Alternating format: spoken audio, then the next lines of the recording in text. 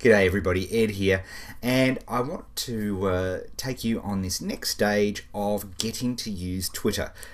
We've showed you how to get your own account, and we've showed you the basics of how the Twitter website looks, but honestly, I very rarely, if ever, go back to the Twitter website because there are so many better ways to be using Twitter than going back to the website to take a message. In fact, that's a bit crazy because obviously if you are in the process of doing something and you want to tweet about it, you disconnect and you interrupt that operation, which is crazy, and that's why so many other services have not worked. One of the secrets to Twitter working is that you can do it without interrupting whatever you're doing, which is very, very, very cool.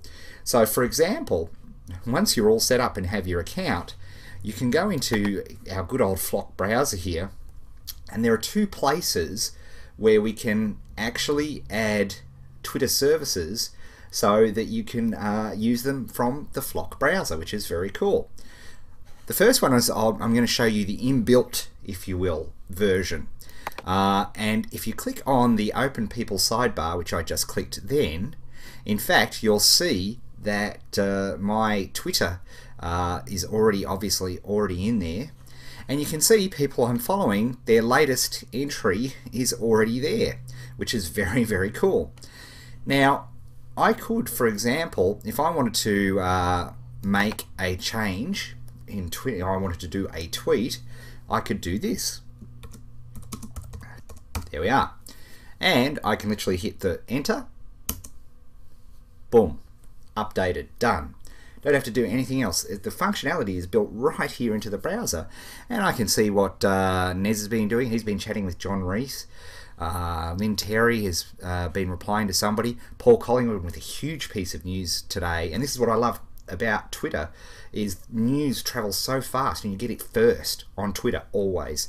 The quick.com is coming to the iPhone, which is huge, huge news. Well, so look it up yourself and see, it is brilliant.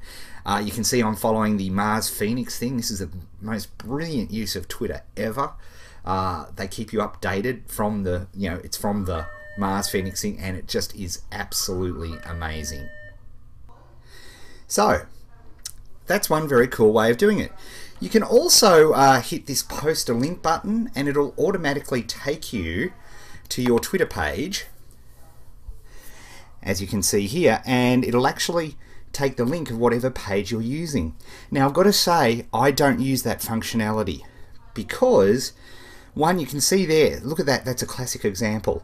Look at that URL, it's ugly. If people got that in a message, they just think, what's that? And they wouldn't click on it. It would be absolutely no use whatsoever. So I don't use that. There's a much better feature. So I'm going to click out of that,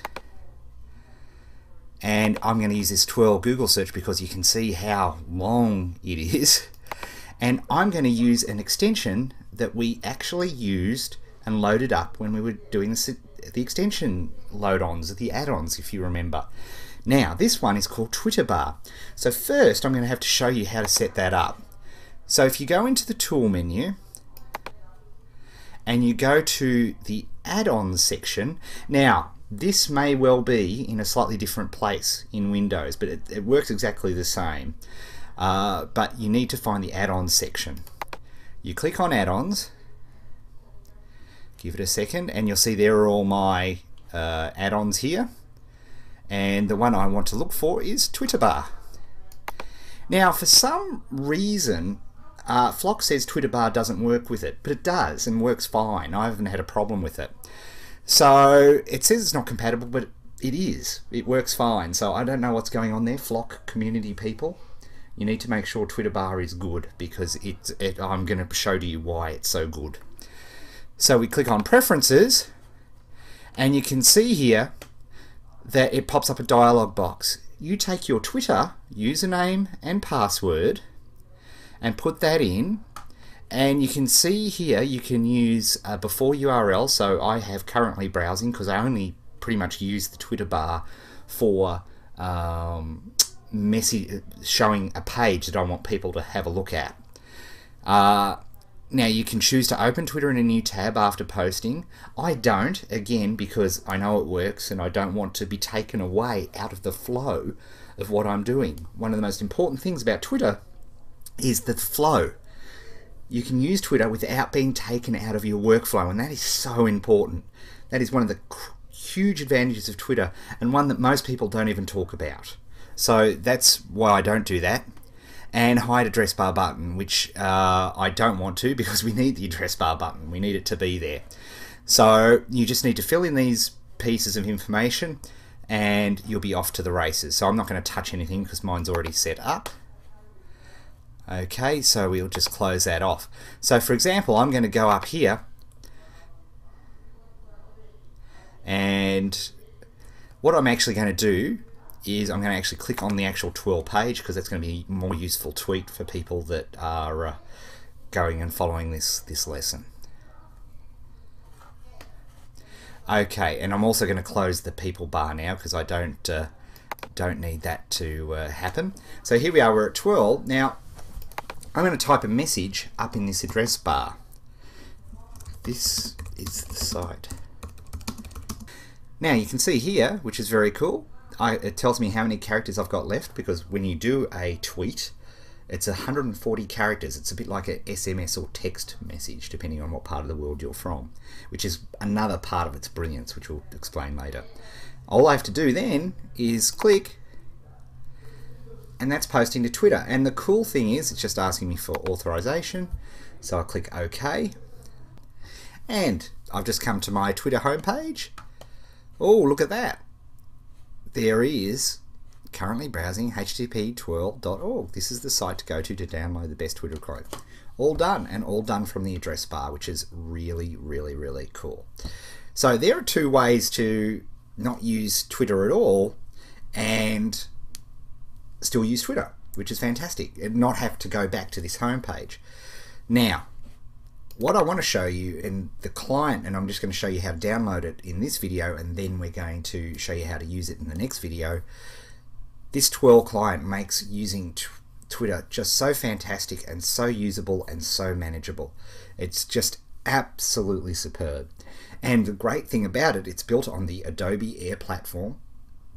All that means, and all you have to worry about that meaning, is I don't care whether you're on Linux, Mac, PC, it doesn't matter, it'll work right across the board. So it's brilliant, and anytime you see Adobe Air applications, it means it's completely cross-platform, which is really, really cool. And they usually are beautifully designed as well, which is fantastic. So they also install very cleverly. So I'm going to take you through now and show you how to do the Twhirl install. So we'll click on Twhirl, and you can see by just clicking there, it's download and open the Air file to begin the installation. So we just need to literally click there, and that's downloading. You can see here it's popping up. I've just got a tweet on my phone.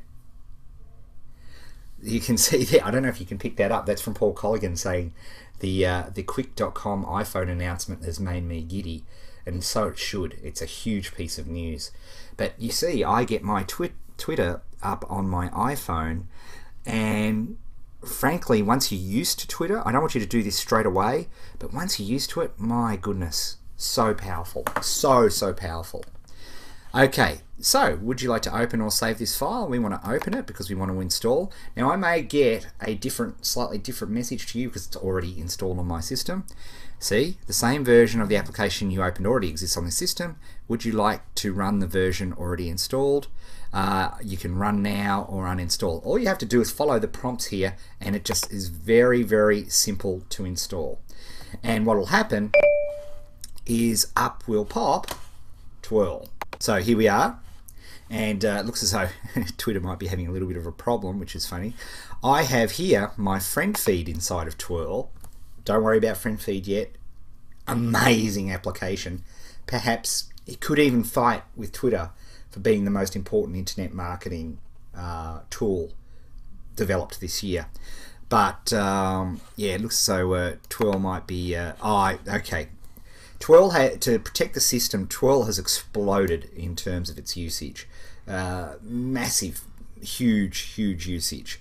and they're bluntly struggling to pick up. And you might have seen a bit of press on this, and you might say, well, Twitter is a bit crazy. Let me tell you folks, I've been around for a while when it comes to information technology. Email, when it first came out, cast your minds back to 1992, 1991. How reliable was email? It was hit and miss. Logging onto the internet, that was, you had to sacrifice chickens back in 1994 to get onto the internet. It was crazy. Instant messaging when it first came out. ICQ, who remembers when ICQ first came out, which now became AOL Instant Message. How unreliable was that? It's crazy. They all go through teething phases. Anything we release goes through teething phases. So what I'm going to do is I'm going to show you how to get the basics of Twhirl set up. Now what will happen, because again I have this set up, we need to go to our settings menu.